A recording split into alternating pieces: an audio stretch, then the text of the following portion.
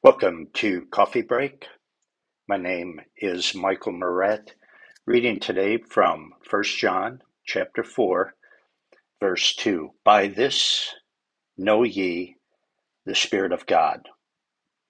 Every spirit that confesseth that Jesus Christ is come in the flesh is of God. In other words, if people are teaching the wrong thing about the person of Christ, then the spirit at work in them is the devil. We have to be very careful to line up what anybody says about Jesus, first and foremost, with Holy Scripture. One of the earliest heresies concerning Jesus was not a denial of his deity. The earliest heresy concerning Christ denied his humanity. Someone says, well, that's not too bad, is it? Better than denying the fact that he's God. No, it's horrible.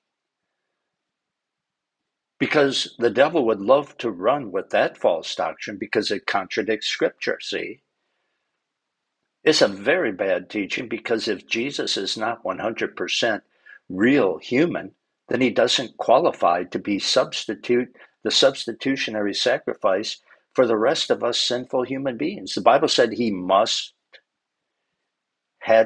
had to become one of us. So from the very beginning, Satan was trying to undercut the work of Christ on the cross. And that's why John writes, every spirit that confesses that Jesus has come in the flesh is of God. He is 100% man, 100% God. Anyone who teaches anything less than that, Mormons, Jehovah's Witnesses, Islam, is not of God. It is of the devil. This has been Michael Moret with another coffee break.